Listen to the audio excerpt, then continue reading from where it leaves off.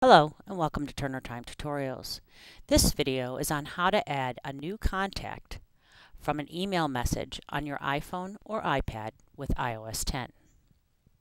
If you receive an email from someone not in your contacts, you can quickly add them with a tap of a button that automatically appears at the top of the message. This information will be derived from the person's email signature. If you already have a contact, but a new phone number or email is detected, you can add this new information to an existing contact.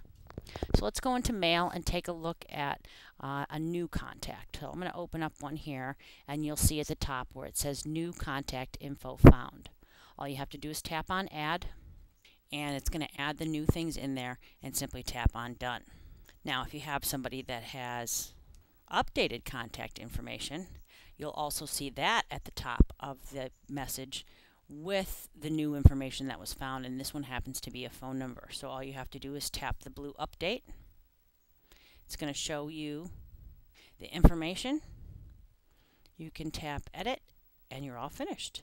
So it's very easy to add a new contact from an email message or update existing contact information that's already in your phone from an email message, and it's just with the tap of a button.